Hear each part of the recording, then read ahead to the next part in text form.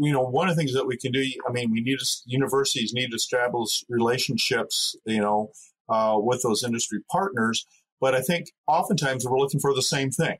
We want to have the same answer. And, one example would be with everything with sustainability, going on. National Pork Board's one of their top two things.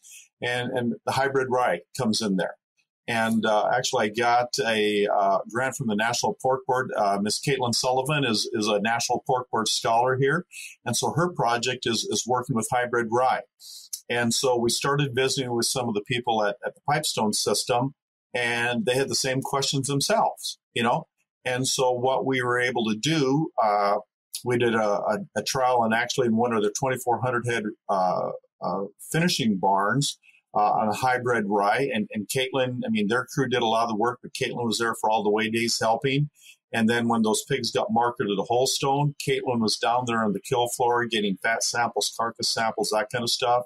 And then we took the loins and bellies. We took those down to Kansas State. And Dr. Travis O'Quinn did all the sensory panel work.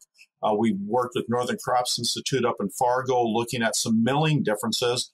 And then finally this winter, we're going to work with Spronk Brothers, Randy and Seth, and looking at how it fits agronomically into the system. If you enjoyed this short clip from the podcast, then you should really check out the full episode, which you can find by clicking this link here. Take care, everyone. Goodbye.